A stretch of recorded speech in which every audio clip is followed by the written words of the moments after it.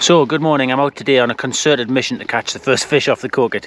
I really want to get it, so I wasn't that bothered at the start of the season, but as the weeks go by and that first fish remains unclaimed, I really would like to be the first one to catch the first salmon. So that's the state of the river this morning.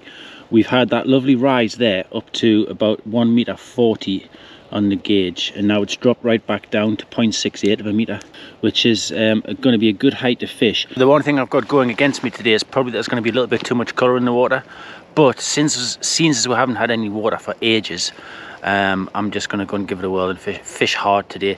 I'm going to fish every inch of the water and hopefully meet my first fish of the year. We'll make just the one small concession to comfort and have a cup of coffee before we get at this.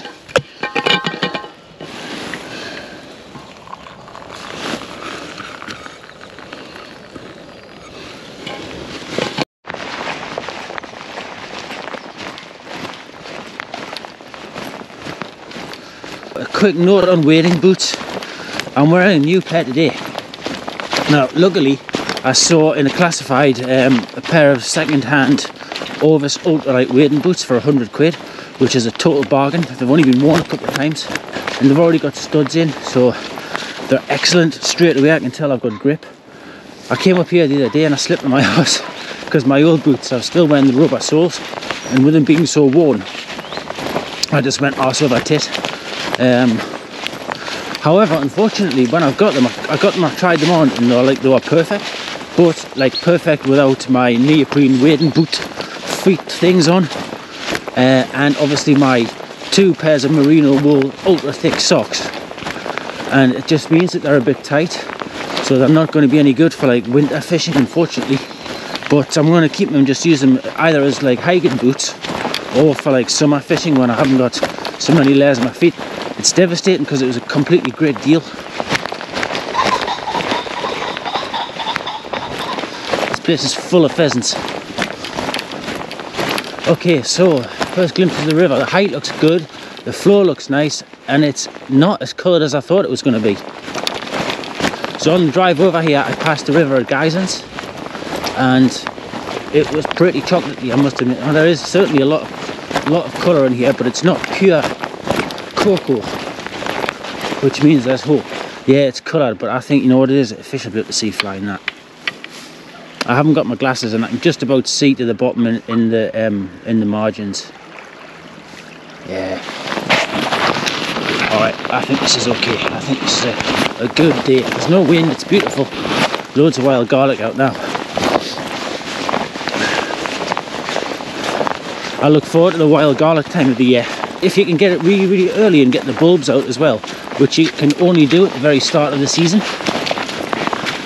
And I really like the bulbs, not just the leaves. It's hard to get the bulbs out, but if you can spend a bit of time and just gently ease them out. Like I say, at the very beginning of the year when it first shoots through, it seems to be the only time of the year you can do it.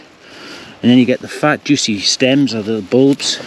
And I love these just fried up with mushrooms. They're really sweet and they taste more of onion than they do garlic.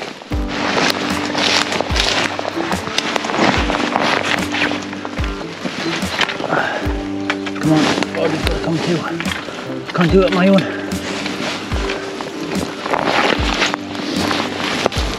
That's a good pool there, look at that. Oh, very nice. You're going over or under? Under.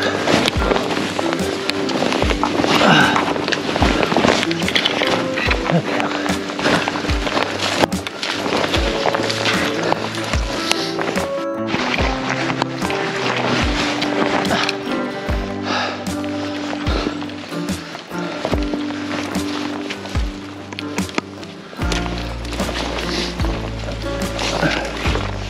Right, 30. Well, we only weigh onwards.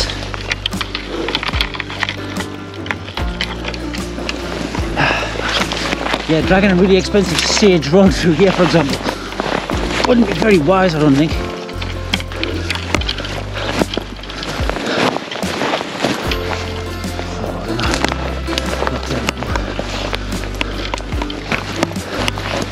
Down and up.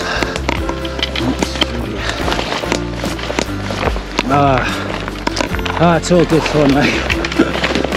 Oh, nothing like a scrabble around.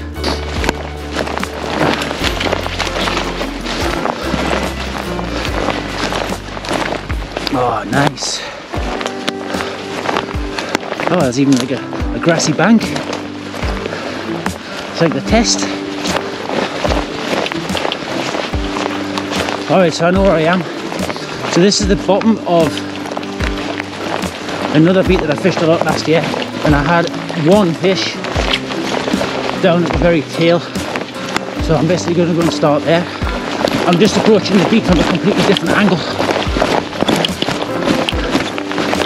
Ooh, it's a beautiful day, it's perfectly still. Temperature's good. There was a bit of a frost this morning, but it's about 8 or 9 degrees now and it's climbing the temperature. Good. Ooh. Water's a great height.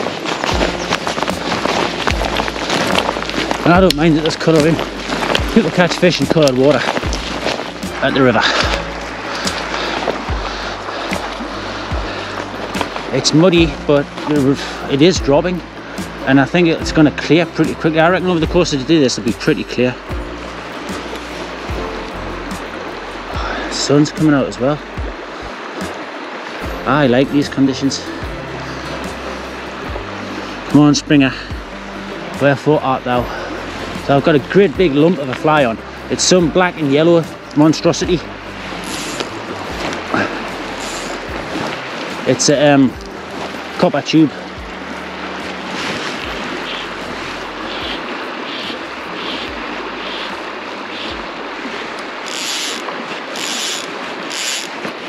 Right, get rid of that. We don't want any of that vegetation on there.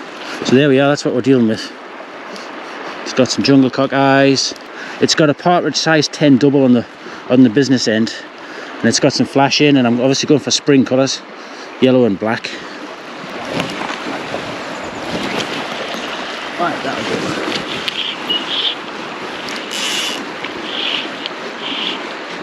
Come on, baby. Let's have a nice silver fish out in the brown water.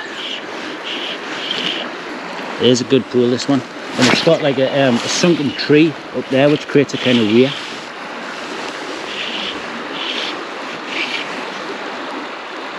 I'm just trying to explore every single inch of it. It's not easy to fish from down here.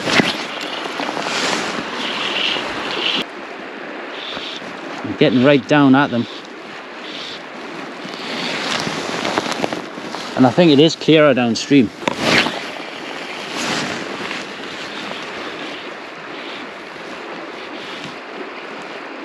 Here comes the sun.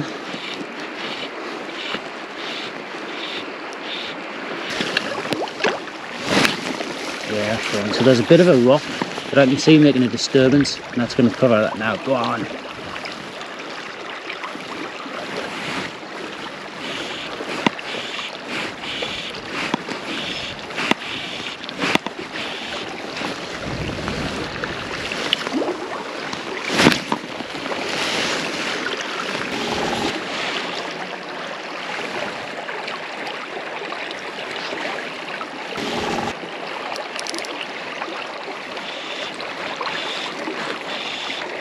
Okay, nothing doing so far.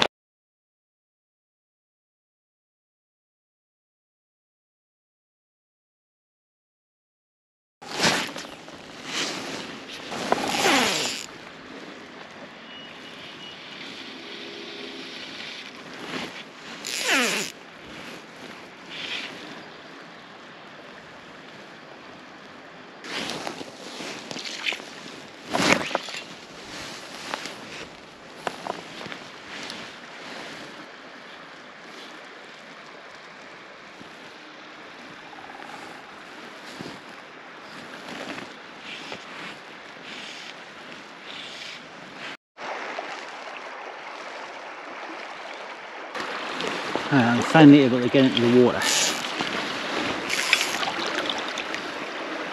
There's a good long stretch of streamy water now that should fish nicely. And a lot easier than that bit at the top of the beat. Some good pools up there, but access is obviously going to be tricky with a fly.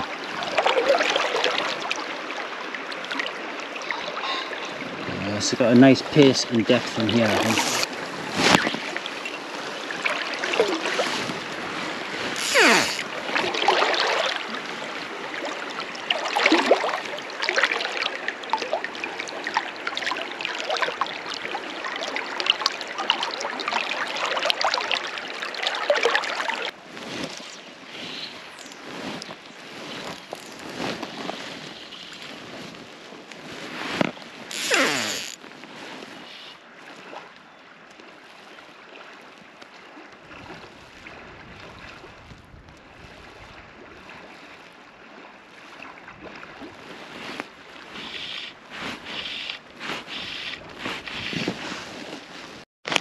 My big budgerigar tube fly is falling to pieces, so I'm going to have a change of tactics. I'm going to go for a heavier sink tip and a smaller fly. I was getting sick of lobbing that thing around anyway. It was a very ungainly process. See how this one does for me.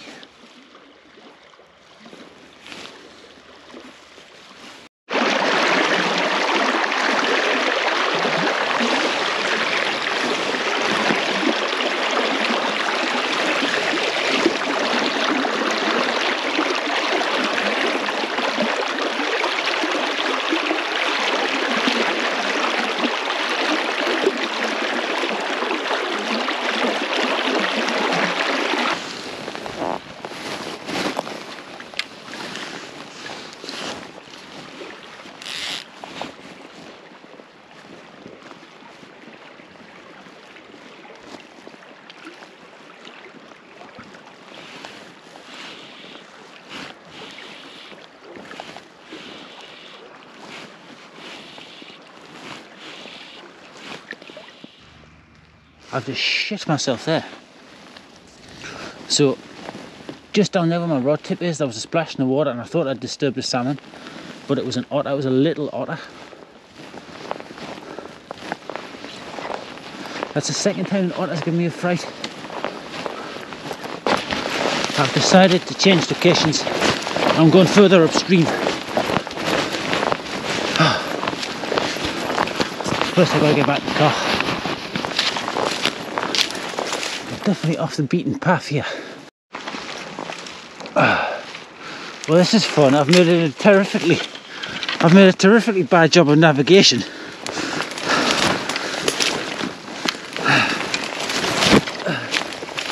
Bloody hell! Where's the fucking path? I can't take a shortcut, and I've paid a heavy price.